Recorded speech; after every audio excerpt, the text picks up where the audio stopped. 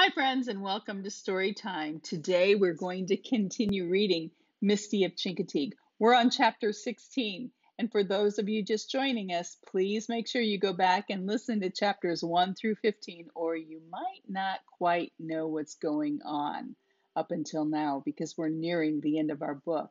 So, for those of you that have been waiting, let's get started and see what happens next. Chapter 16 is titled The Pulley Bone.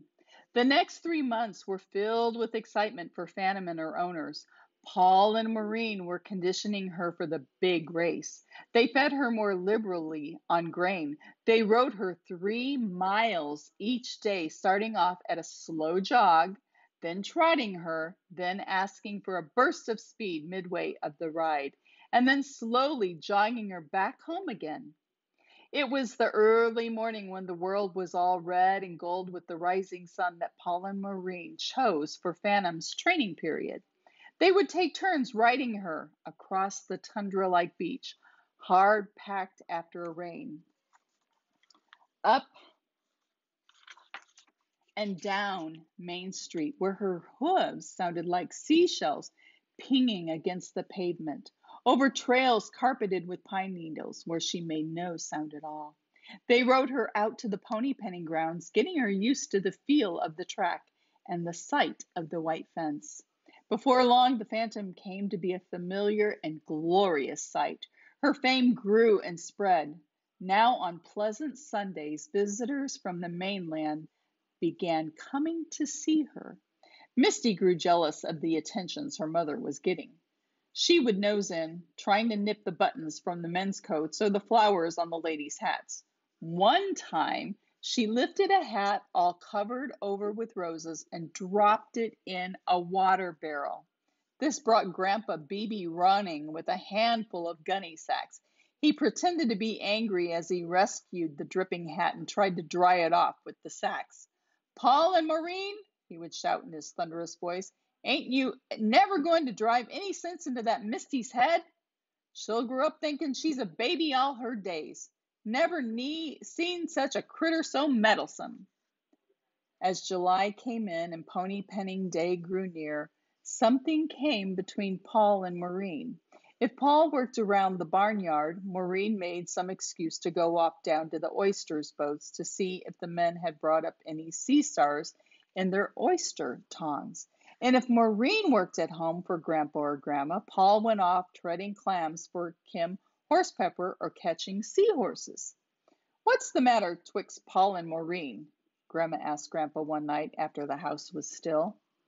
"I don't know for sure, mind ye, but I suspicion it's about the race," Grandpa replied. "Why, I thought 'twas all settled. Ain't the Phantom going to run?" "Of course, but the catch is, who's to ride her?" "They both hankerin' to ride?" questioned Grandma. "That's my guess," Grandpa nodded.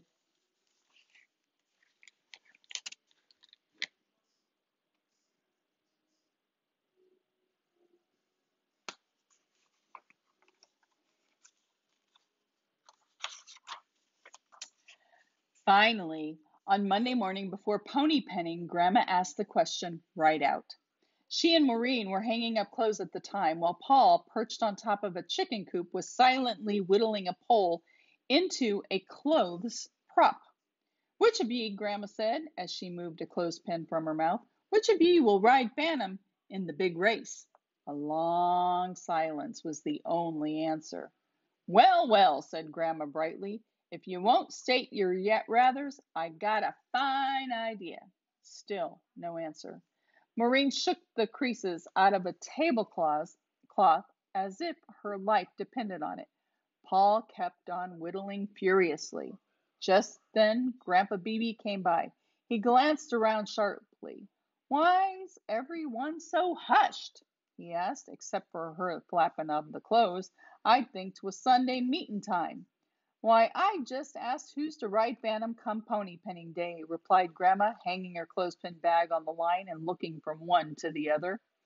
"Oh," and Grandpa stung the little word out until it seemed to have springs in it. He dropped the post hole digger he was carrying and toed it with his boots.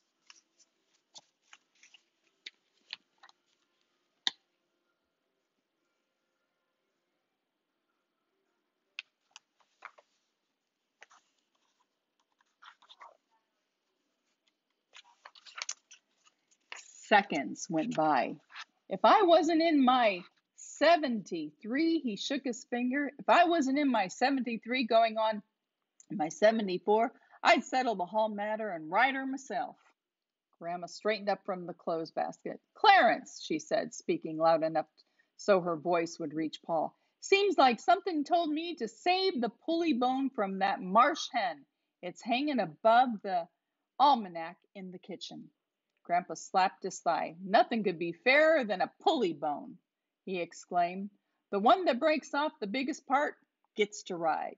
I'll fetch it, Maureen called over her shoulder as she disappeared into the kitchen. She came out holding one end of the wishbone very gingerly, as though it might break off in her hand. Now then, Grandpa cleared his throat nervously. Grandma picked up the empty clothes basket, then set it down again in the very same spot. Now then, Grandpa repeated, stop that goldrum whittling and set up, Paul.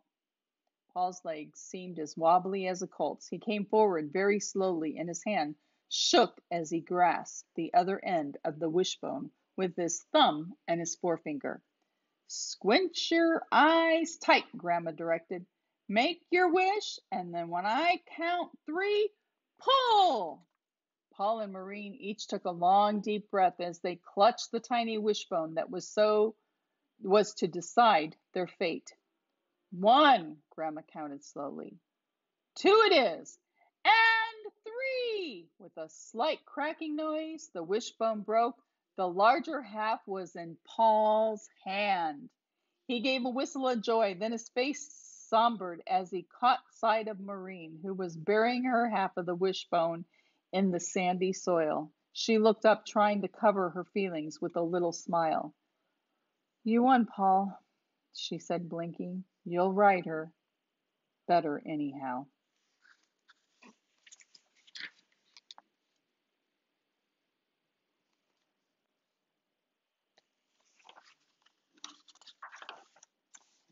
And that's the end of chapter 16.